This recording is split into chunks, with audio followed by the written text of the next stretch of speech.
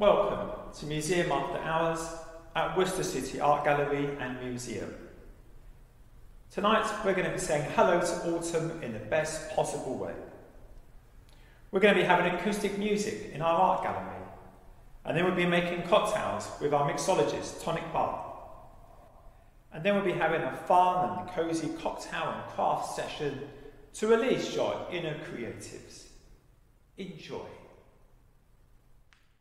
First up, grab your cocktail shaker and let's make your first cocktail for the evening. Here's what you'll need. Hi, I'm Tom, I'm from Tonic, and we're going to go through an old-fashioned today. So first of all, we're going to chill our glass. It's going to make sure that when the drink comes into it, it's going to be the right temperature and it's going to keep the integrity of the drink the whole time. So this drink is actually based upon Prohibition, when they had such raw spirits that were essentially moonshine, and they had to add sugars and bitters and dilute them just to make them bearable to drink. It's one of the reasons why it's called an old-fashioned.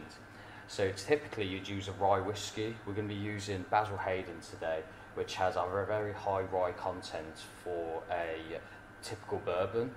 We find it one of the best ones that you can use. So first of all, we're going to use a nice healthy amount, which is 60 mils.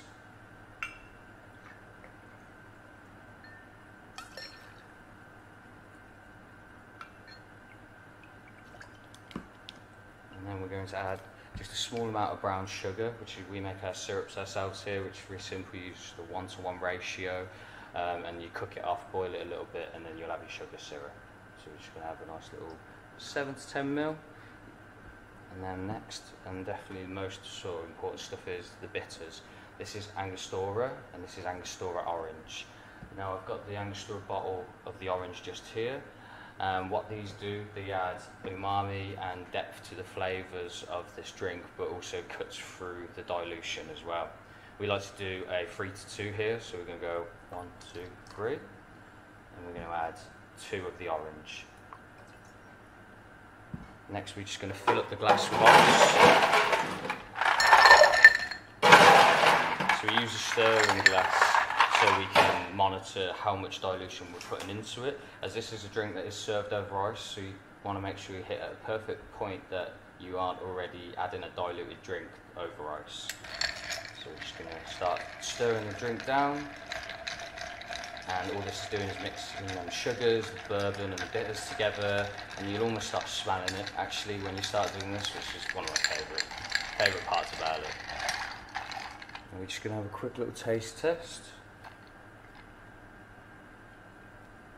So I'd say it needs just a touch more.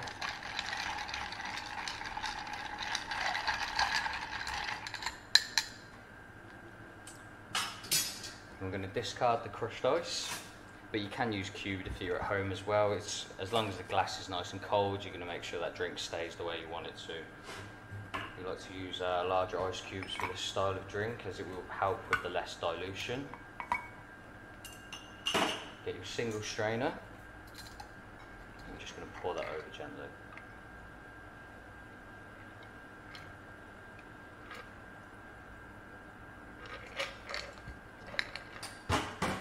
And last but not least is the orange. Now we want to make sure we've cut this nice and fine. We're going to spritz that over the top. Rub around the glass so you get all them orange oils while you're drinking it. And then we're just going to pop that inside. And then we have it classic old-fashioned.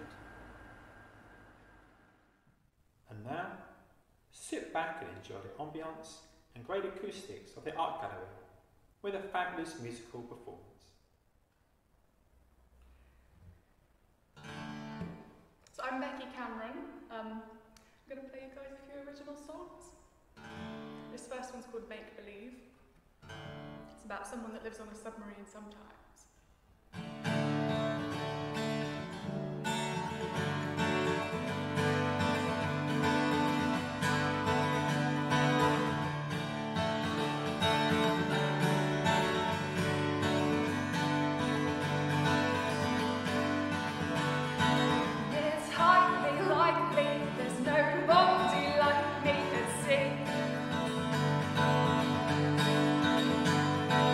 You say it's easy.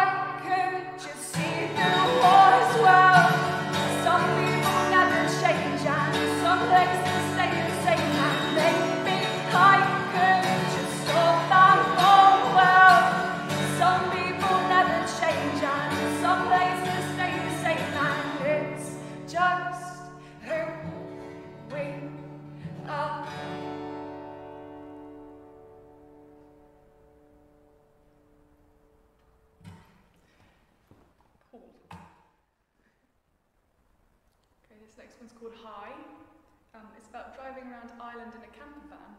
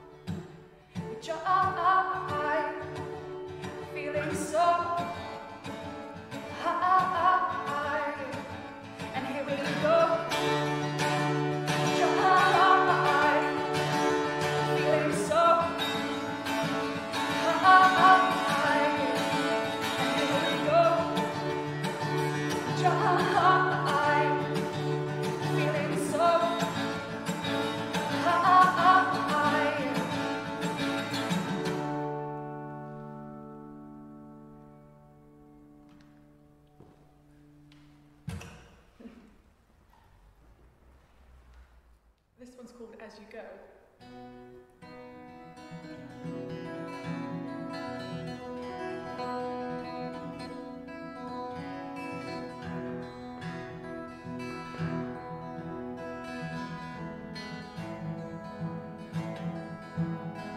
Some days I don't know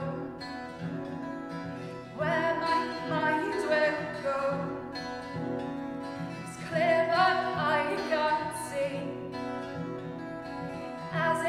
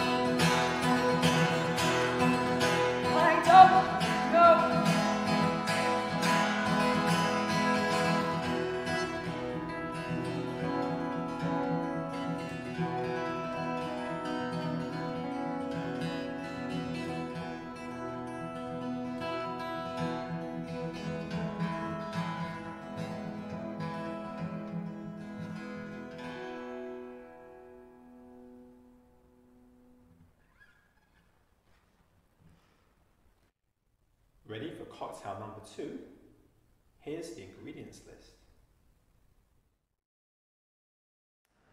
Hello, my name is Lee, and today I'll be going through a Kentucky Mule, which is a take on a Moscow Mule, and you swap out the vodka for American bourbon. Today we'll be using Woodford Reserve, which is quite a sweet bourbon as it has a high corn content.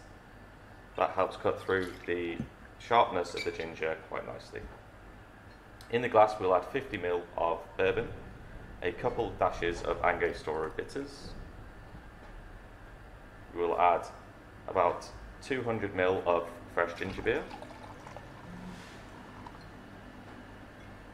10 ml of lime, and 10 ml of sugar. And the nice thing about this drink is that you do not need to stir or shake this. You can simply build it in your glass, which is perfect for home use. Simply add some ice, gently stir to mix, and then garnish however you like. Today I'm going to add a little bit of crushed ice on top, add my straw, a couple slices of fresh ginger, and a fresh mint leaf. And there you have it, a Kentucky Mule. And now, inspired by our collection, grab your drink and enjoy a cocktail and craft session. Hi, my name's Kate Brookes and I'm an artist, and I'm also the manager of a creative reuse charity called Worcestershire Resource Exchange. I'm here at the gallery this evening to show you how to make your own beautiful moth out of reclaimed materials as part of your craft and cocktail evening. The reason why I picked moths is because I know at the museum they have a beautiful collection of insects that live downstairs. They don't bring them up anymore and put them on show because apparently they're so fragile, and actually as beautiful as they are, we kind of find it a little bit disturbing these days that somebody a long time ago used to go around putting butterflies and bugs in jars and then displaying them in a picture frame. And so a nicer way to do this would be to make your own scrap bug. I have some examples here of some little moths that I've made, which you could make and put in a picture frame, or you could make it smaller and you could make it into a brooch and you could wear your own scrap moth, or you could hide it in somebody's sock drawer to give them a little bit of a fright. All the materials that I use are things that you could find easily at home, so the bits of wire, bits of fabric, so you should easily be able to find them, and be creative and make your bugs or your moths as weird and wonderful as you want. So to start off with, you need some wire. And you could use a paper clip, gardening wire. You know those funny little bits of wire you always get around cables when you get some new electrical thing? You could use that. But all you need is a small amount of wire to get the body started. Next you need is a little bit of stuffing. You might have an old cushion hanging around, an old pillow, or you could actually use cotton wool. And this is just to build up the shape of your moth's body. And you wrap that round the wire until you have made your moth as fat as you want it. Now, this stuffing might move around a bit, so what you want to do is something to hold it in place, and the easiest way to get the stuffing to stay in place is to just simply wrap some cotton around the stuffing, and this binds the stuffing to the wire. And you don't have to sew it or do anything clever. If you just do that a few times, the stuffing will stay in place, and then you can just simply cut the thread. And you have the start of your moth's body. Next thing you need to do, we need to cover the moth's body, and you can again find lots of things at home. You might have an old pair of socks, an old t-shirt, an old pair of tights, but it wants to be a piece of fabric that's got a little bit of a stretch to it. So, and you only need the tiniest bit. So you could probably get away with cutting a hole in somebody's t-shirt and they wouldn't know. If you took it out the back, nobody would ever notice. You just need enough to cover your moth. And this is where we're going to get technical. And we're going to have to do a little bit of sewing. But you don't have to be the world's greatest sewer, because all of the sewing is going to be hidden underneath. And I should have pre-threaded my needle, and then that would have been a lot easier. Tie a knot. And what we're going to do is, as I say, it doesn't have to look pretty at this stage, because this is not going to be seen. And I'm just doing an overstitch, so I'm catching both edges of the fabric, and it just pulls it together in a big sausage shape.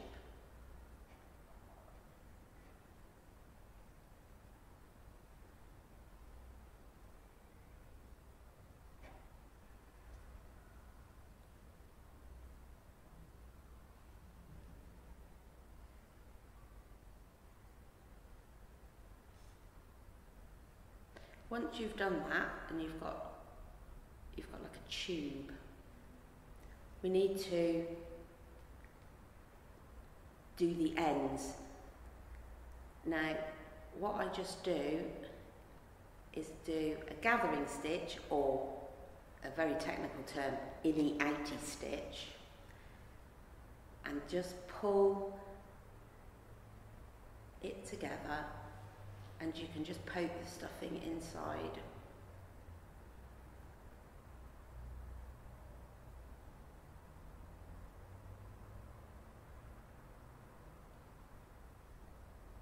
And as I say, if you're not very good at sewing, this is a good opportunity to learn and have a go.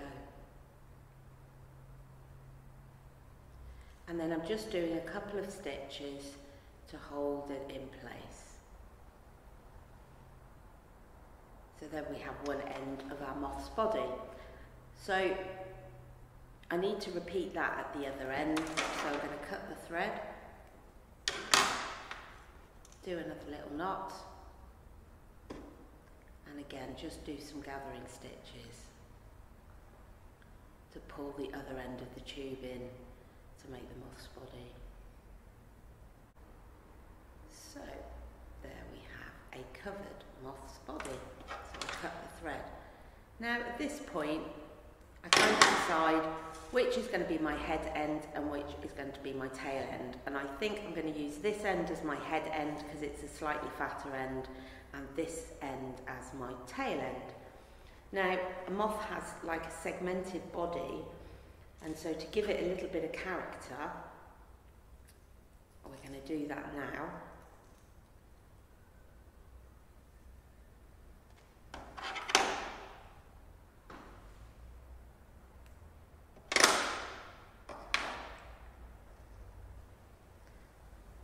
This time I'm using a dark coloured cotton because so you can see it against the fabric, so you can see a distinct line, but it doesn't really matter. You can make your moths whatever colour you want. I'm going to do another quick little knot.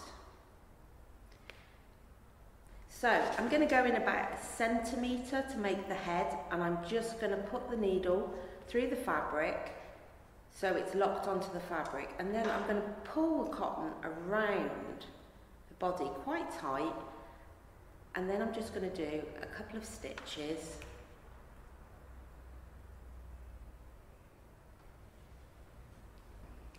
to lock that in place. And as you can see, that's made a divide for the head. Now the next bit is the body of the moth, so I'm going to go down about 2 centimetres, and I'm going to do the same again. And I'm just going to wrap the fabric, the cotton around the fabric quite tightly, and again you can see it's made the segment for the body. A couple of stitches again to lock it off, and then I'm going to make smaller segments now for the tail, So it's probably just less than 1 centimetre, and again, wrap it round a couple of times, a stitch, lock it off, and then go down again. Oop, stitch in there.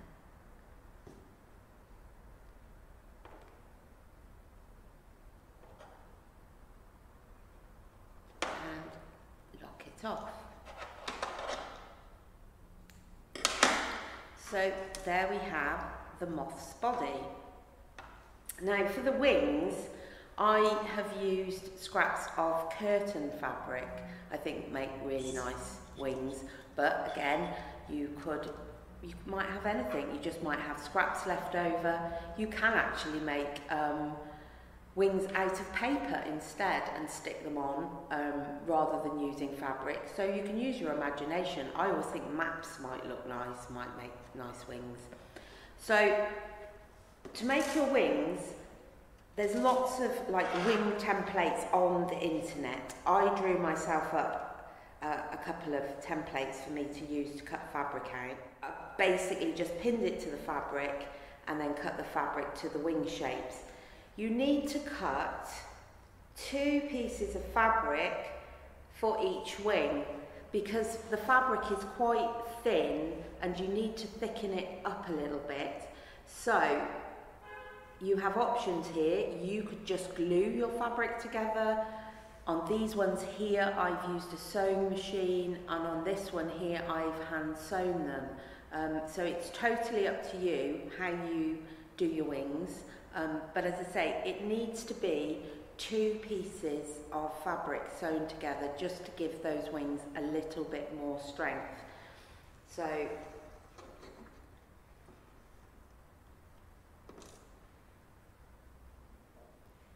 and so you have 2 larger wings and 2 smaller wings. So once you've sewn your wings together, then what I do is I sew the top, the larger wing, slightly over the bottom wing, and just with a few stitches, and then I would sew it onto the back of the moth. Can you see here on this one? I've just sewn them on here, and that will keep your wings in place. Now, there's one thing with moths that I really, really like is they have a little wig.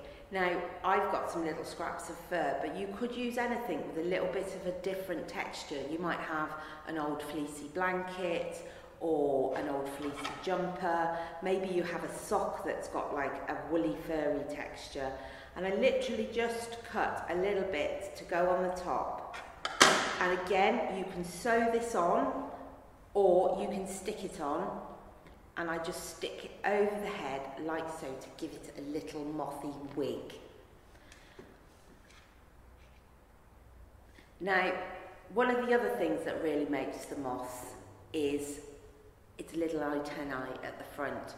And again, all you need is a little bit of scrap wire.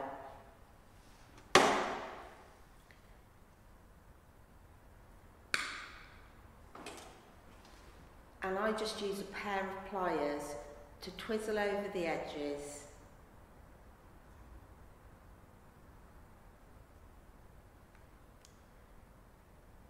And bend it in the middle. So you've got a little antennae. And again, I just sew it onto the front. Again, you just need a couple of stitches to keep it in place.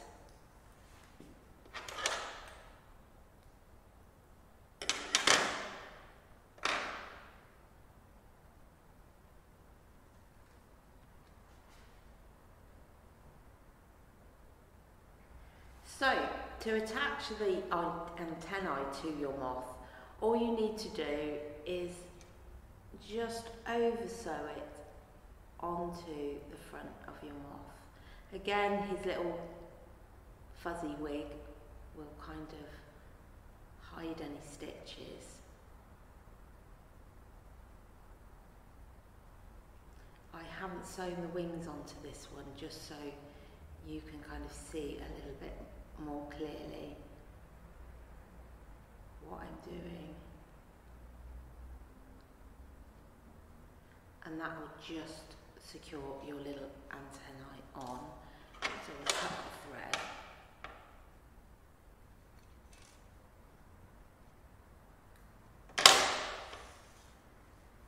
So basically that, with the wings that you create to go on it, is your moth. So as I say, you just sew the wings on and you've got your finished moth. This basic design could be used for all sorts of different insects. You could change it slightly and make a longer body and make a dragonfly. You could make it a fatter body and make beetles instead. So this kind of template for making bugs can be changed and altered to make all sorts of different types of bugs.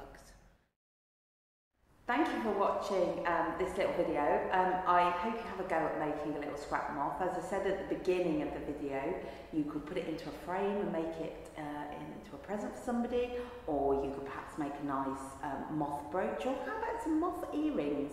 I hope you enjoy making your cocktail too. I'm looking forward to that bit. Thank you very much. Bye. Thank you for joining us at Museum After Hours. We hope you've had a most wonderful evening, and we look forward to seeing you again very soon.